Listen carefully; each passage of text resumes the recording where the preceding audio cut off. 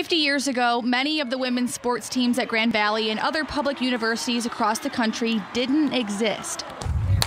June 23rd celebrates the 50th anniversary of Title IX, American legislation stating that no one can be discriminated against because of their gender in education and athletics. It's about being grateful, and so it's about the gratitude of where we're at, but it's also about a sense of responsibility of what I need to do and what I need to commit to going forward so I can ensure the women behind me can say I stood on her shoulders. When Nancy Giardina graduated from college, just one of every 27 girls participated in youth sports. Thanks to Title IX, it's now 2 in 5 girls on the field. Title IX implemented in '72. I graduated undergraduate school in '74.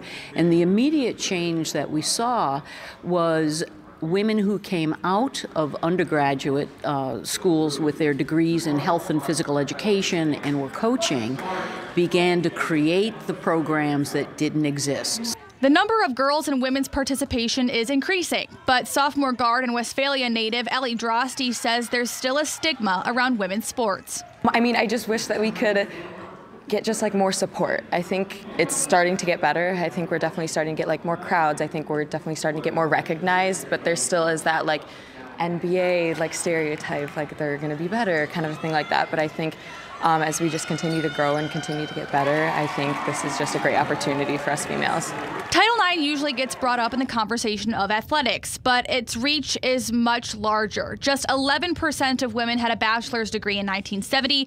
That number has now jumped to 45% as of 2019. Sharice Mitchell, the CEO of the YWCA of West and Central Michigan, says they've been promoting girls and women's equity for over 100 years. Just knowing that the YW has been engaged in as part of our mission, empowering women and girls, knowing that from our inception in 1900 here in Grand Rapids, 1921 when we built this building, we were stepping into spaces saying there's gotta be a space for women and girls to live and thrive. There is still a ton of progress to be made when it comes to gender equity in education and athletics, but Giardina thinks Grand Valley's on the right track. I'm incredibly proud of our athletic director, Carrie Becker, the entire coaching staff, and the men here at GVSU who support women's sports as well.